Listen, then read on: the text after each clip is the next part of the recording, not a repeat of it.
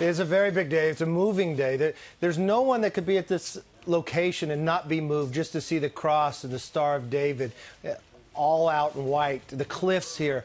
But the speeches today were tremendous. I hope you're able to play it for the viewers. But I'll tell you a very special moment.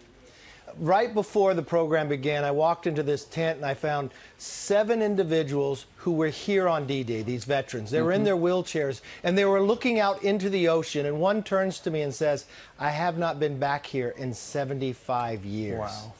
And when the president talked about these individuals with 3 Purple Hearts, 4 Purple Hearts, it broke their back. They were an hour on the beach that day, and you see where the ulterior was for the Germans, and they had the advantage of being up above.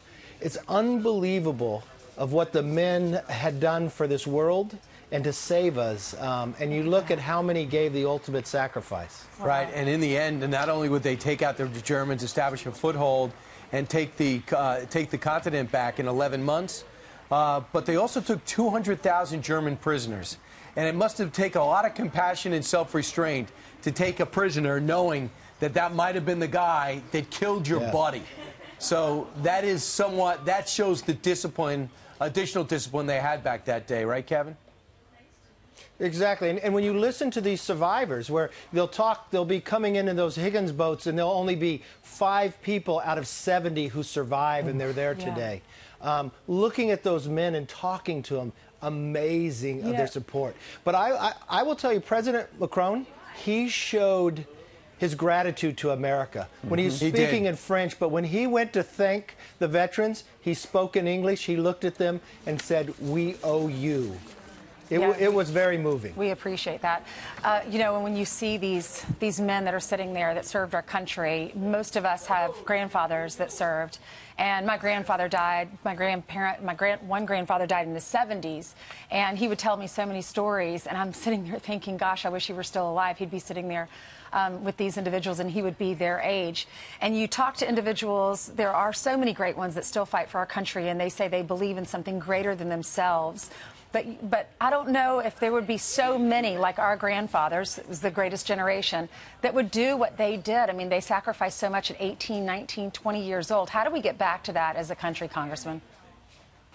I mean, these are really the values we should look at. Think about the 10,000 individuals that lay here.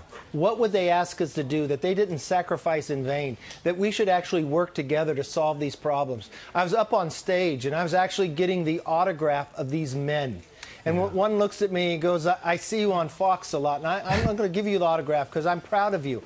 But when you go back to Congress, I want you to tell both sides to solve our problems. We need to work together to make the world go forward and help the president."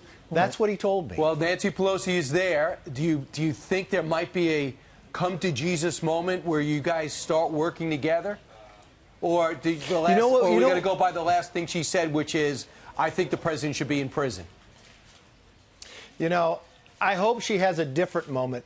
She sat on one end. We had 4 ladies who worked building airplanes during World War II, and then me on the other side, along with Republicans and Democrats. And at that moment, we weren't about party, we were about country. And I hope we take that back to Washington, not wanting to put somebody in jail, but put Americans first.